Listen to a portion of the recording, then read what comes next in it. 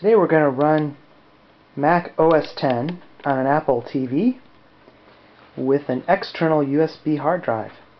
And this is Apple TV that is factory fresh, has no modifications to the operating system. As you can see, we're booting up the normal Apple TV videos playing there in the background. And we can take the remote control now and run our way through the menu like so. What we're going to do is we're just going to connect an external USB hard drive. This is the same hard drive that I used in the last video. It has 10.4.8 with the 7th kernel on it. It's a 20 gig IBM. It also has the boot EFI file modifications as well as Turbo's new hack, which changes the partition type as well as a small modification to one file that allows this drive to boot on an Apple TV.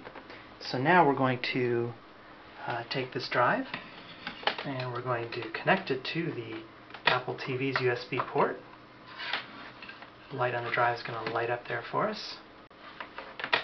And now we're just going to reboot the Apple TV by just pulling the power plug and plugging it back in.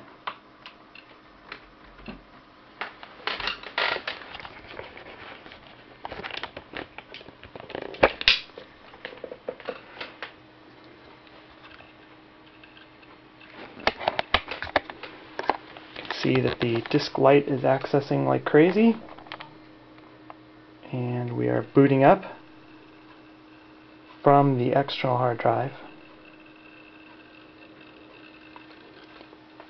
The only cables we have connected here are the HDMI to DVI, USB power cable, and this HDMI to DVI cable is going to the back of the Dell monitor and is the only thing connected to the Dell monitor.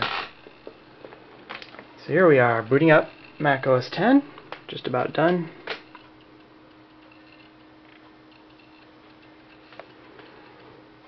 And we get an error message because this partition type has to be modified in order to work on the Apple TV. But indeed, the drive is readable. There it is, we booted off of it, OS boot. And the other partitions that are on the internal drive are still available, OS boot and media just below it.